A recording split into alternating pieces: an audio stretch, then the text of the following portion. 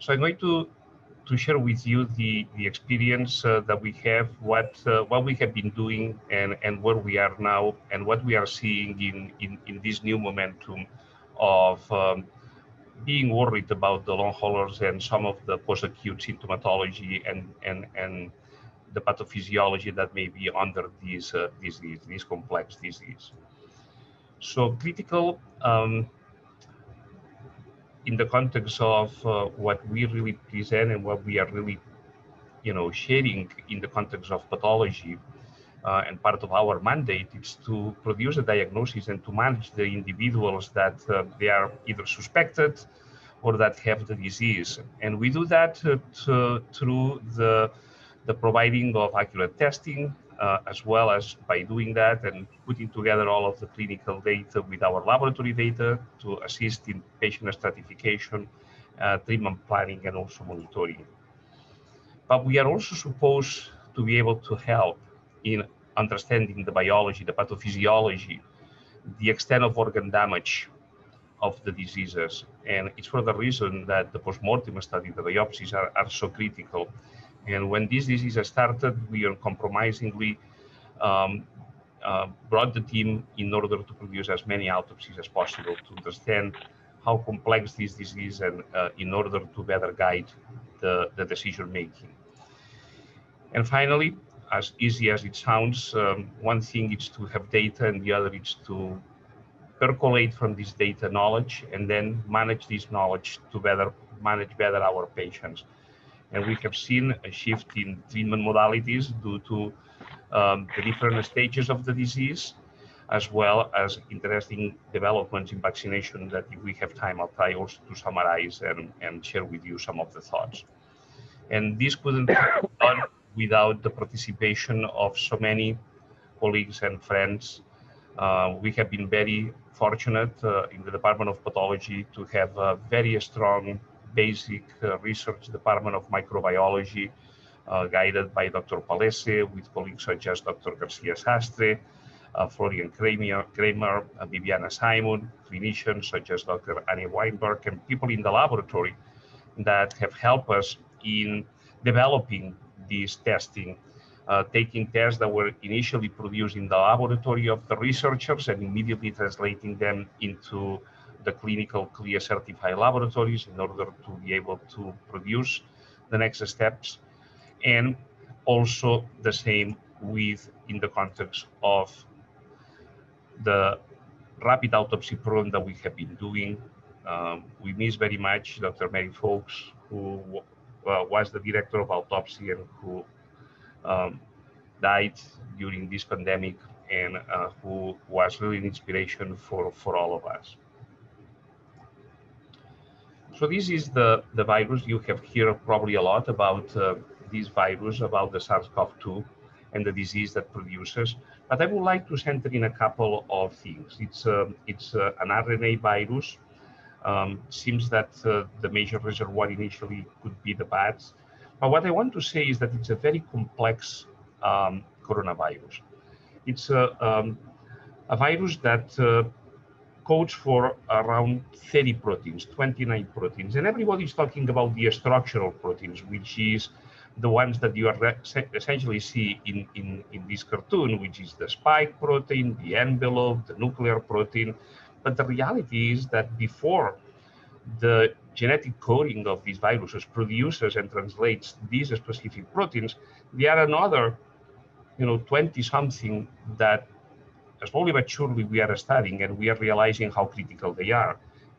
Several of them inhibit the interferon signaling, which means that they don't allow some cells to produce the kind of infectivity.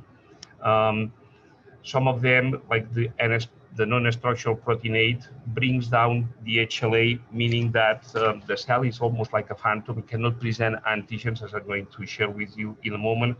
And all of that has produced great havoc in a disease that has been so anxiety-provoking and so difficult, because essentially produces an asymptomatic spread. Many of the individuals, when they present, they don't have fever, they don't appear to be really very sick, but the virus is there, and it's really bringing down all of these defenses that we have. When you compare this SARS-CoV-2, this COVID-19 disease, versus the past MERS and SARS-1, the first acute respiratory syndrome that we saw some years ago, in the first two diseases, over 90% of the patients presented with fever. And it was easy to put, you know, even in the airports, these doors that you go under, and if you have some temperature, it will signaling. And here we are talking about a disease that many people go through, even though they can be at some point very sick, even without presenting body temperature, as I'm going to share with you. And that has been one of the problems of this pandemic, maybe the problem of this pandemic, this asymptomatic spread, that it's produced by the interaction of some of the non-structural proteins. This virus is very smart and knows how to sequester some of our immune system. So very early on, when we saw the disease starting in Wuhan, we were worried. Some of our colleagues were already there. They were telling us, this is not a matter of if, this is a matter of when we are going to see a spread. When it went through Europe, we started to be worried and to be prepared. And we decided, contrary to other groups, that as what we do in the laboratory, it's not in general qualitative, meaning yes or no, even though we need to have that for a fast track sometimes. But we are about metrics, we are about numbers. As a matter of fact, in the electronic medical record, besides the weight, the height, the age, and a couple of other numbers, most of the numbers populating this electronic medical record of our patients come from pathology, from the values of potassium, calcium, to cholesterol, to this, to that. So we are used to produce metrics, to produce quantitative assays. So we said we are going to produce quantitative assays from the beginning, not just qualitative. In the context of diagnosis, we said we are not just going to do a fast platform of yes or no, the detection, but also we are going to look for the viral load, for the number of viral particles, because we know that in some other diseases, the number of particles has been critical in staging the patients.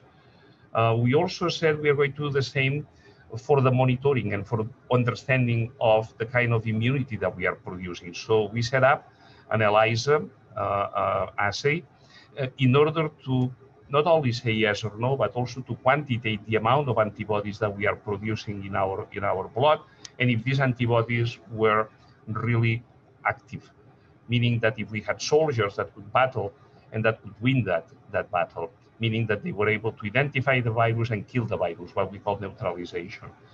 And since these patients were also quite sick and they had a cytokine release, many inflammatory mediators being produced in excess, we wanted also to have a cytokine panel that could be quantitative. That has helped us a lot in understanding the course and in staging better the disease course and the clinical developments.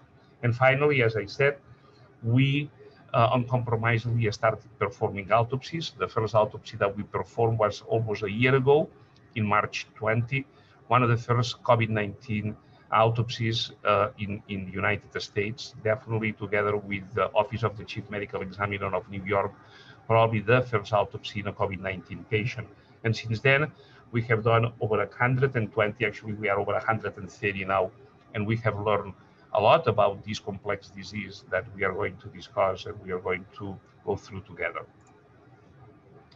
So let's start in the beginning, and what I like is to present some technology at the same time that I'll try to link it with the clinical significance. We developed a test for the detection of the virus that is based on the molecular fingerprinting of the virus. So you guys are at the forefront in the clinical side with swabs that we went from the deep nose now more into the anterior nares, as well as in the oropharynx and even in saliva, so we can make things a little bit easier.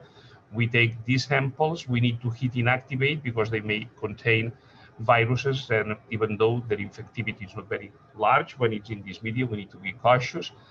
We inactivate them, we extract the RNA, and then we transfer this RNA into PCR plates where the different primers can identify the right annealing, and then they produce the amplification curves.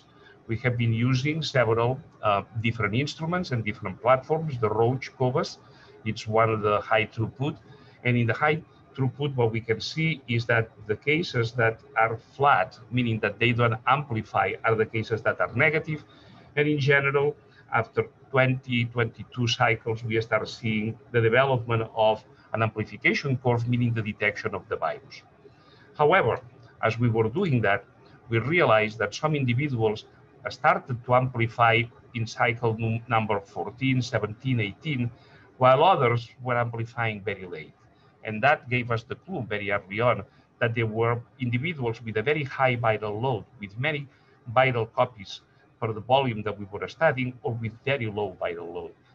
And in some other diseases, including diseases that are produced by other viruses, such as the human papillomavirus, or even other retroviruses, such as in the case of AIDS, we know that viral load may be significant clinically. And in here, we were one of the first groups to demonstrate that individuals with very high viral loads at presentation that needed hospitalization were patients that were doing much poorly than the ones that had low viral loads, being one of the first biomarkers of potential significance because it was associated with disease progression and even with death. Since then, many groups have reproduced the data, and now viral load and the number of viral copies are being utilized to further stratify the patients and to see if some patients at front may be more meant to be or to need a more aggressive treatment modality because they may be able to support it rather than just sending them home, which what happened in the beginning, and just seeing them coming back after a few days being at that point very sick. So now that we have the diagnosis, let's see how we can monitor these individuals. It takes time for our body to realize that there is a pathogen, that there is something that is non-self, and our immune system starts identifying and producing approaches to attack this pathogen, this non-self new development. And it takes 3 or 4 days for the B cells to be able to identify that something is going on, to start assembling the machinery that ends up by producing antibodies that they are extremely fitted.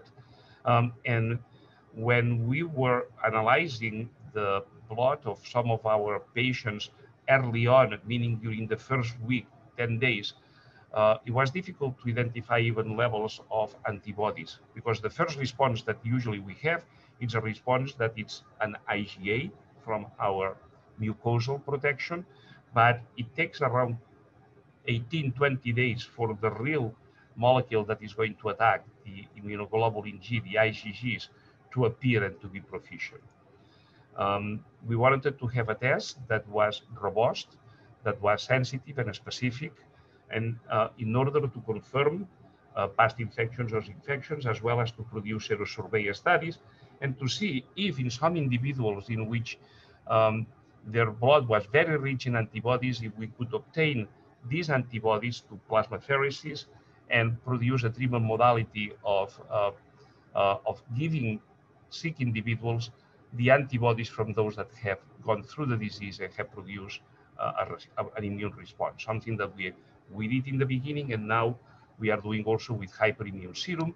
In some of these individuals, we isolated the antibody-producing cells, we cloned these cells, and then we shared that with some companies. These companies, what they did is that they cloned the immunoglobulin gene, and they selected clonal antibodies that are good weapons nowadays for treating patients that have the disease and that have a more aggressive stage of the disease at presentation. And this is how it works. It's based initially in blood, even though we are working now on a saliva test as well, but in general, we have been doing blood studies. You do titrations, you dilute in different concentrations the blood, and then we bring these blood samples into an ELISA plate, a laboratory plate, in which in the bottom of the well, we have put a specific antigens. In this case, it's the S protein, which is also the protein that we are using for vaccination. And then we mix it. And if the antibodies are produced, they are going to be attaching into the bottom of the plate. They produce a colorimetric reaction. In that case, it's a yellowish color. So when you look at the plates, there are some wells that they are, transparent. These are the negative cases, and some cases that have different concentrations of antibodies.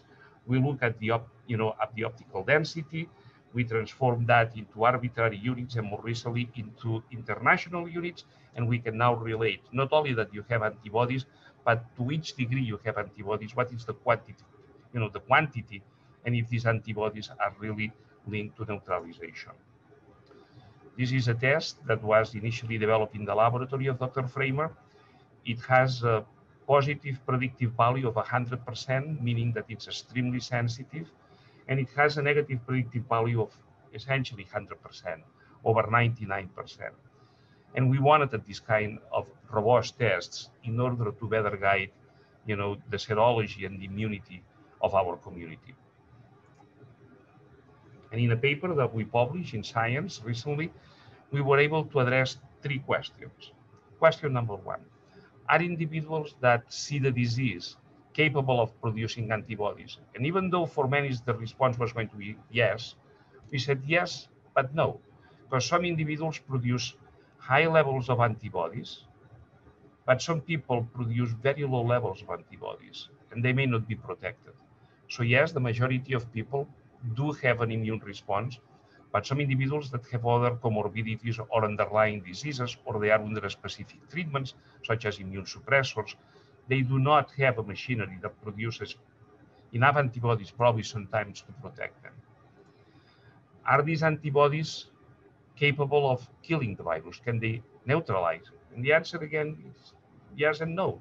The majority of people have enough levels of antibodies that we have been able to link these levels to the killing, to the neutralization of the virus. But some individuals produce just partial immunity, and we need to be cognizant of that, because they may get infected, and then in this kind of asymptomatic spread, may others also sick.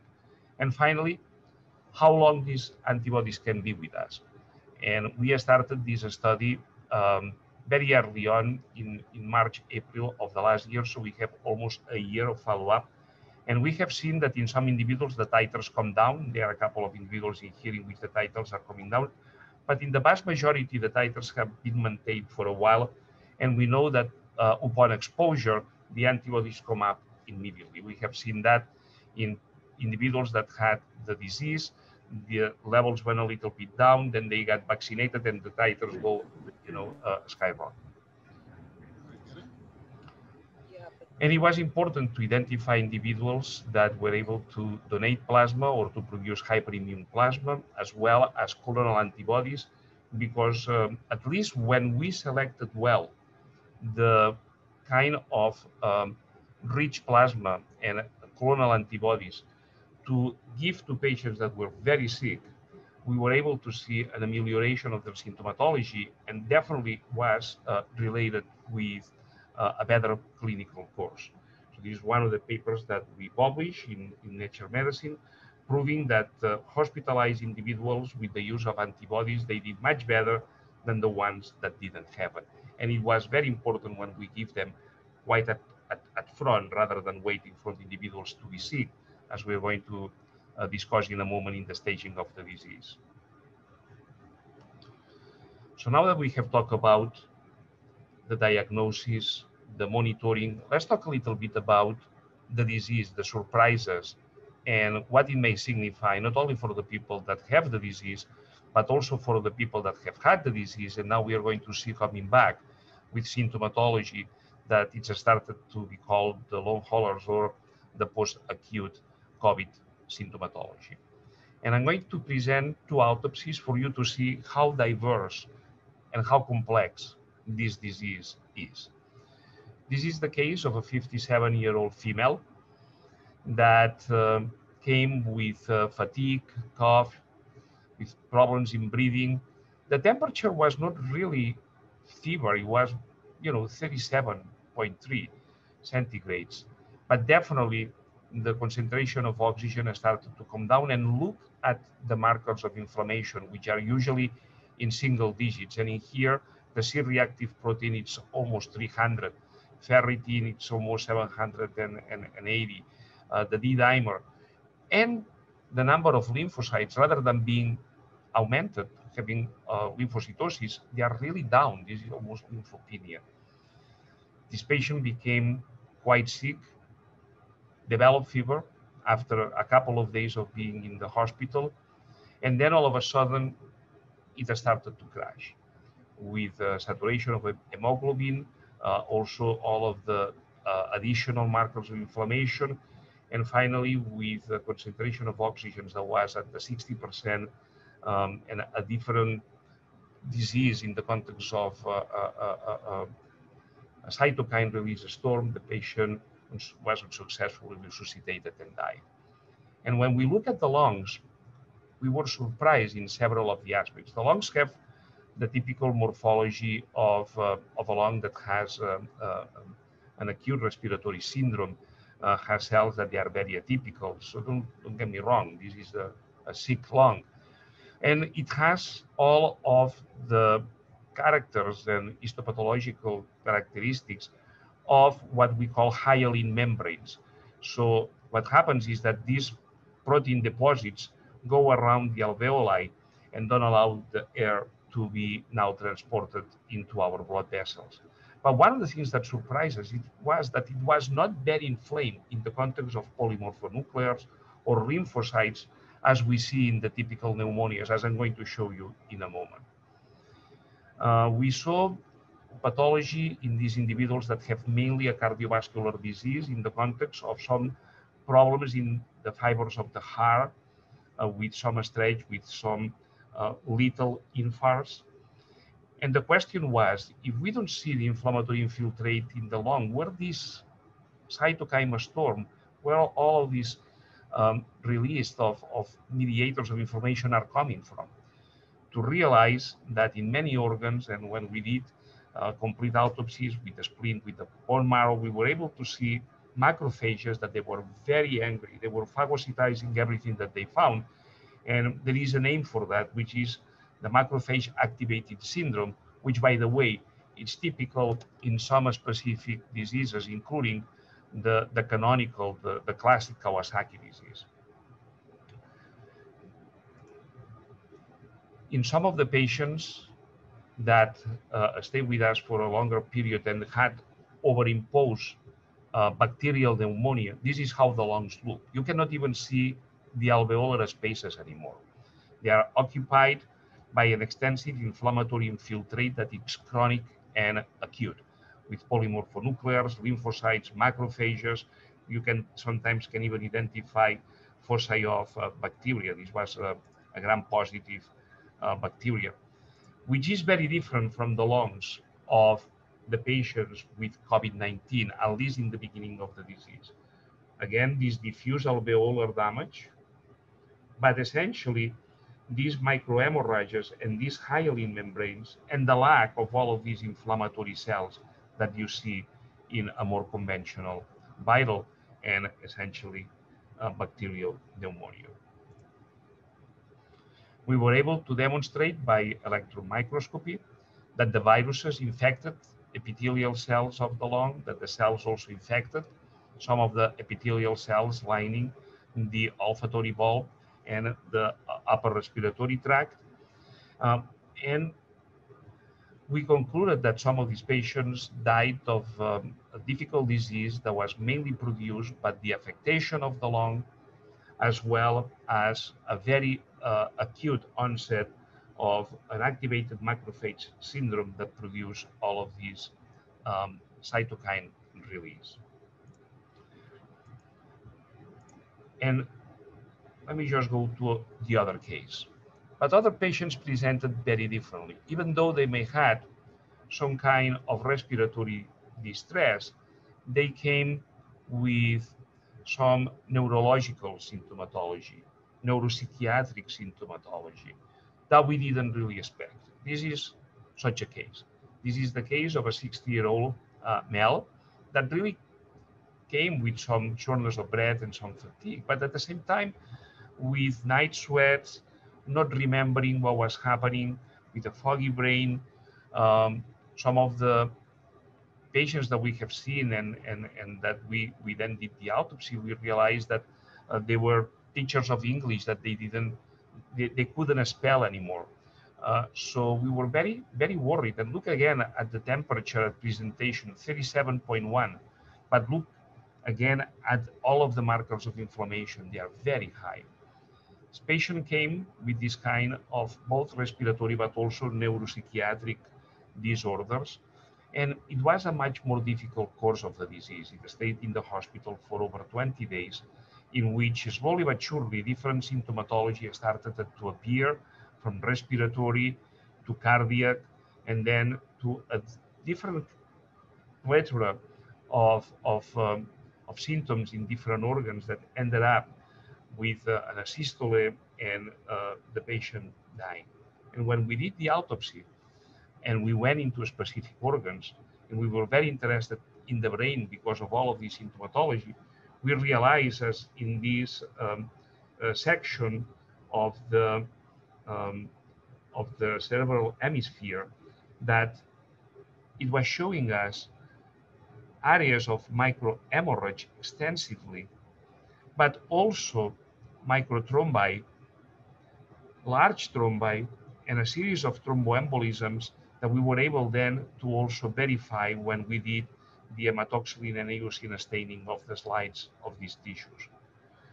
And that posed us the question, could it be that maybe in some of the cells of the brain, or maybe in cells supporting the brain structure, such as the endothelial cells, the receptors for this virus may be expressed, so the virus can niche in these organs producing this symptomatology.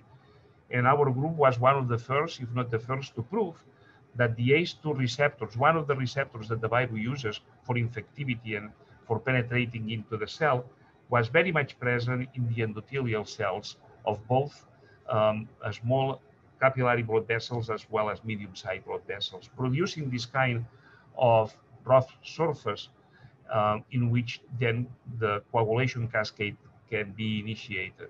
And that was important because it could explain some of the neuropsychiatric symptomatology, such the fact that we know that delirium could in part be produced by the fluctuation of different cytokines and thromboembolic episodes that make the neuron signaling and firing differently. And this was identified by our colleagues in the cardiology, and by giving antithrombotics, as we'll discuss in a moment, we were able to see that these patients did much better. So we realized at this point that this was not just a disease of the respiratory system, but a very complex disease that could affect very different organs, because the presence of the receptors that accept these viruses and can produce pathophysiological developments in the brain, in the kidney, and in the blood vessels of specific organs, including the heart. And looking at that, we started to see a different picture. And we made the connection, maybe because of our background and discussions that we had with all of you, that this seems to be more like a cancer, in which the disease may start in an organ, in this case, let's say the nasopharyngeal or the lung. Cells die, the virus penetrates into the blood vessels and uses the blood vessels to produce a metastatic cascade.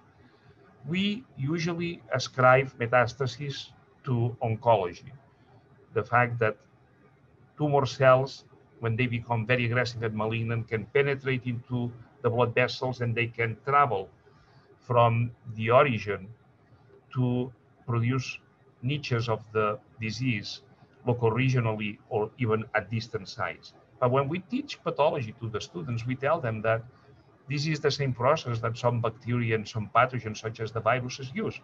The viruses penetrate into the blood vessels, they can circulate, and now we know that they have even receptors where they can attach and produce pathophysiological developments, such as the production of these thromboembolisms, that then can produce, the strokes and all of the symptomatology that we were talking about. As I mentioned, the group of Dr. Valentin Fuster was able to produce a clinical trial in which anticoagulation therapy was given to these patients, either prophylactic or therapeutic doses, being very much helping these individuals. And now this clinical trial has been moved to over 30 countries, and I think that it's very clear that anticoagulation therapy is important, essentially, not only at the end stages, but even in the beginning of the symptomatology and of the disease. And it's for the reason that we thought that staging the disease was going to be important. Why we stage diseases? We stage diseases in order to bring together what we are learning at the pathophysiological and clinical level with the testing, both for the diagnosis as well as for the monitoring of the disease, and then linking all of that with treatment and therapeutic intervention. And it has proven in different diseases that the staging gives the patient a sense of navigation, gives us, the clinicians, a sense also of managing the patient, that it's different, and also for some of the regulatory agencies to have also a route map to better guide some of their decisions. So we published that in Cancer Cell.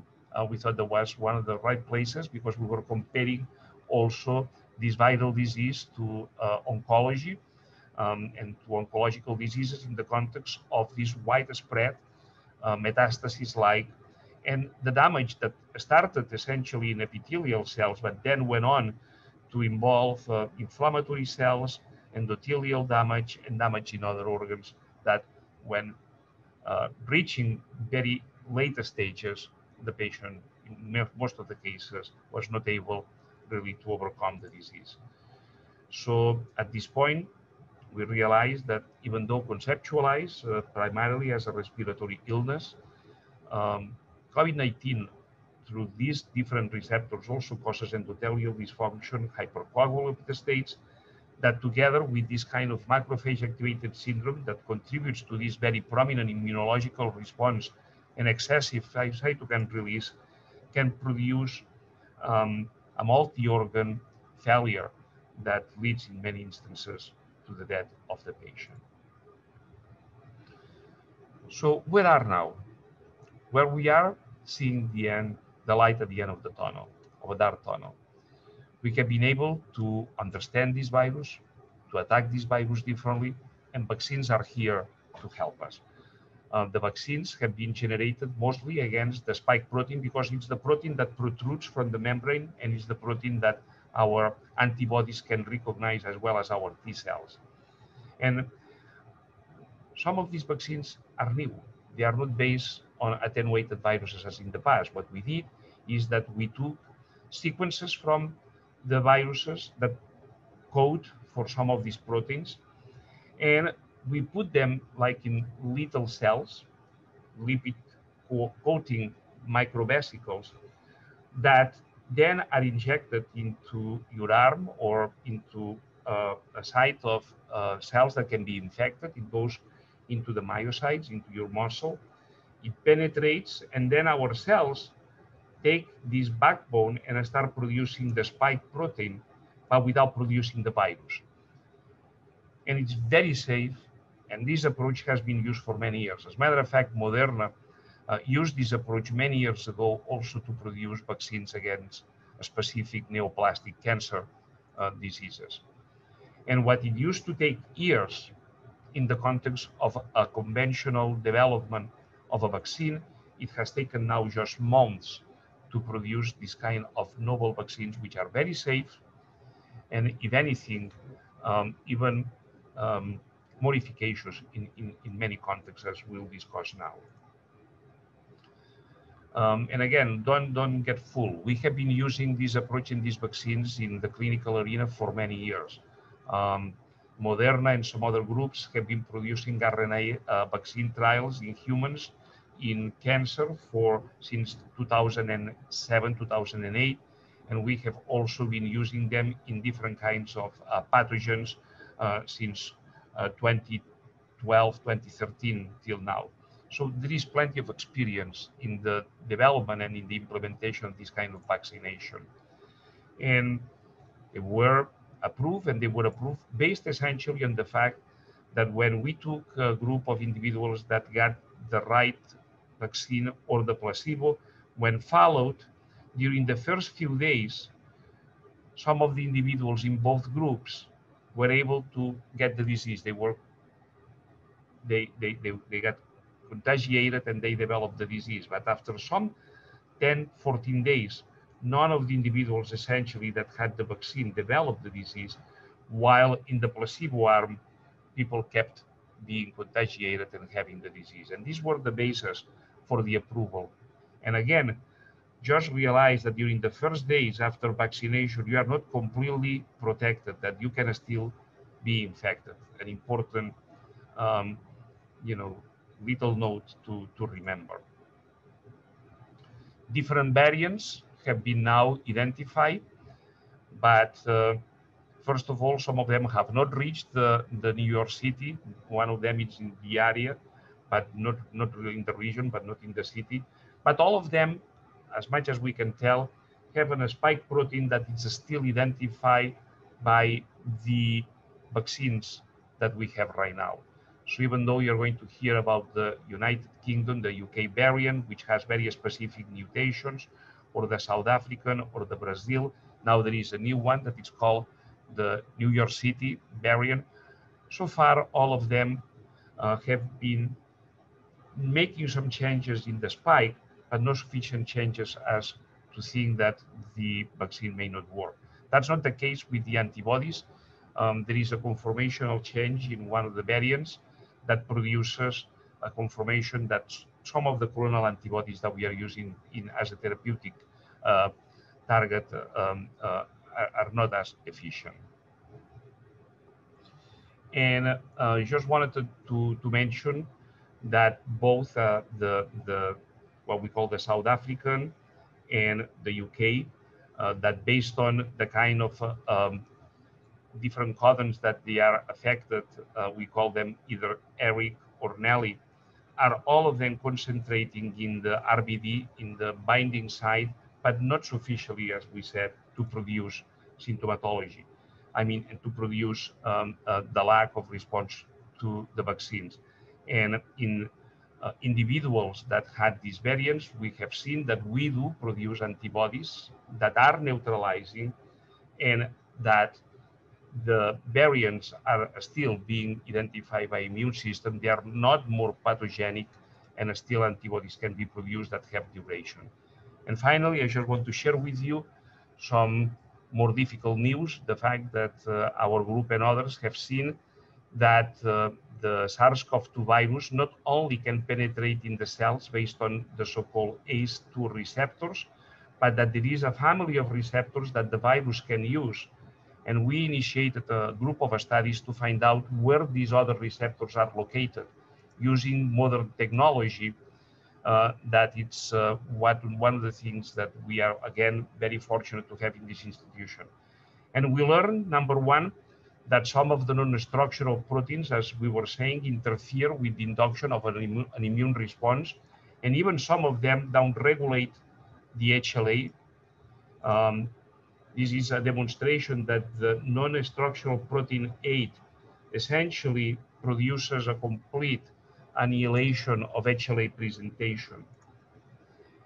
And using, again, modern molecular techniques and single cell analysis, we have been able to do the following. This is one of the patients on which we did the autopsy. And we have patients that die relatively soon.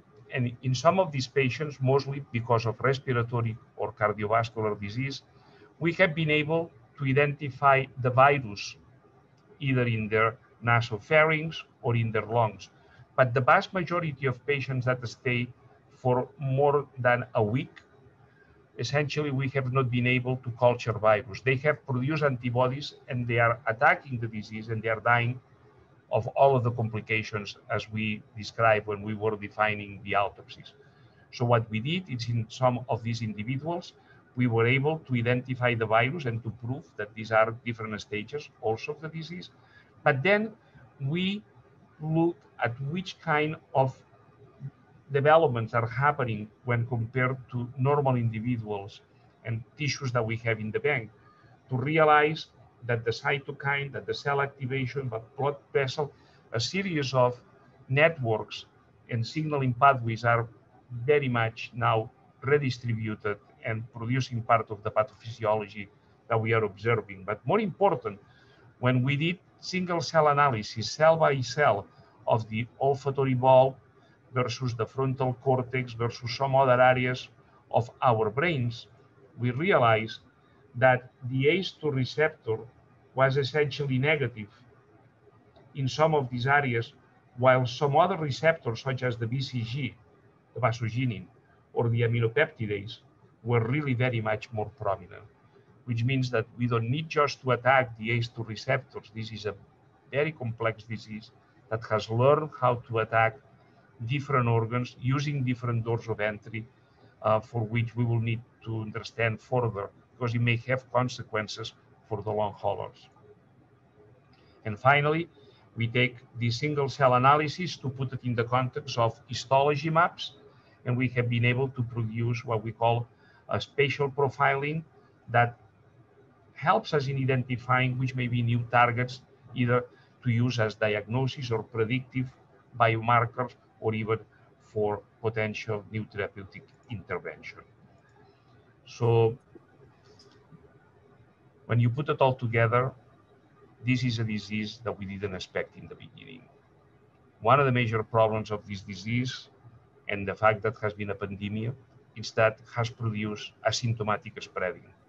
We didn't see that in other diseases. Most of the diseases are produced by people that are symptomatic, that they have fever, that they don't feel well, including the regular flu. This is not the case in here. Many young individuals go through this disease without even knowing that they had the disease. But in the meantime, essentially, if they have a very high viral load, they can spread the disease and can make other people very sick. This is not just a disease of the respiratory system. This is a disease that the virus has learned how to use the blood vessels to travel and to niche in different organs to produce a very complex disease, for which, if not well addressed more upfront, that at the end, our patients suffer the consequences of a difficult course of the disease, multi-organ failure, and death. So I'm going to stop in here, and I'll be happy to answer any questions that you may have. We have a lot of questions in the chat, or just a couple.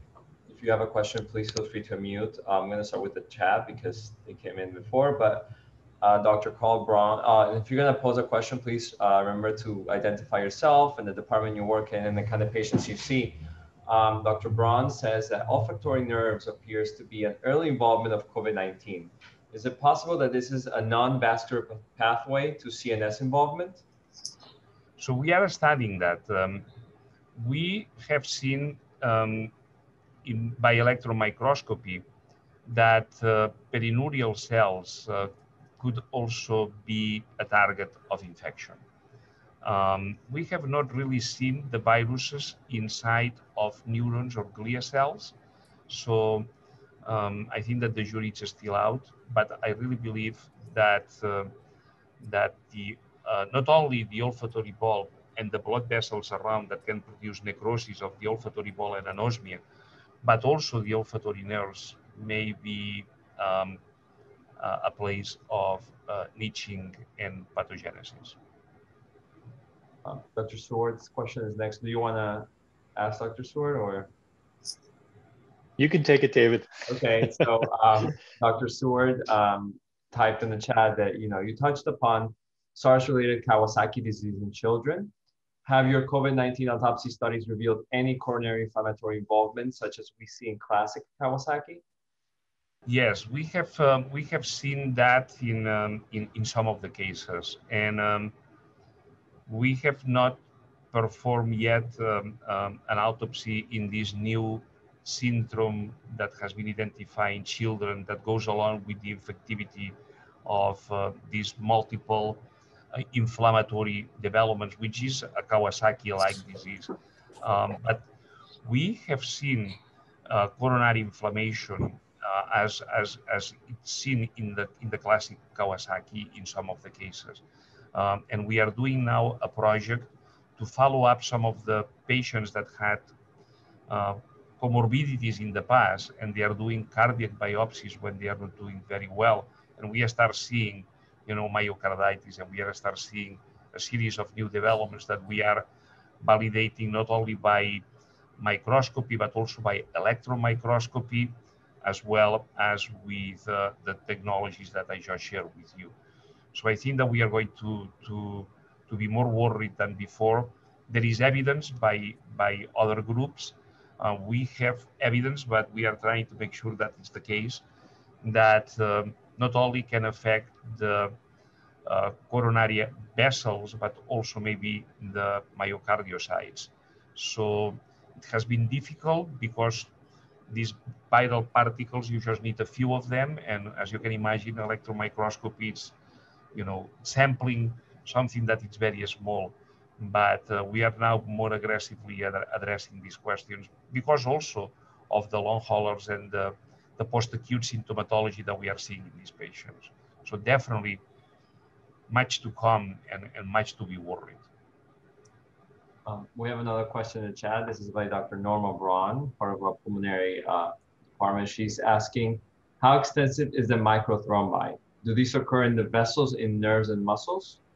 We have seen these microthrombi in the heart, in the brain, and so far we have not been able to pinpoint any specific pattern, which is also worrisome because it seems like it's more random, and maybe that may explain the symptomatology, this neuropsychiatric symptomatology of some patients. Let me share with you some news, and this is just not yet fully documented, but sufficient documentation that some people start to be worried, and it goes as follows. We have seen patients that develop nephrotic syndrome, but more importantly, we have seen a group now of individuals that after the COVID and after some months, they go into anxiety, depression, and now we are seeing also an increase, or at least some people are starting to talk that we need to be watchful for maybe people dying by suicide. What I mean is unnatural deaths produced by the long haul symptomatology, these foggy brains that we are trying to further understand. So we all need to be watchful of our friends, of our families, of our patients, because this disease may have other ramifications, and we are trying to understand, and we are trying to have biomarkers that can help us in better guiding the biology of this very complex disease. I think we have another question in the chat, but I think Dr. Mensah, you want to ask something? I see you muted yourself. Yes, thank you very much, Dr. Coles. This is very interesting and insightful. My question is, patients who are asymptomatic might still be having ongoing microthrombotic events that they are unaware of, and all of a sudden coming with a saddle ambulance or a massive CVA.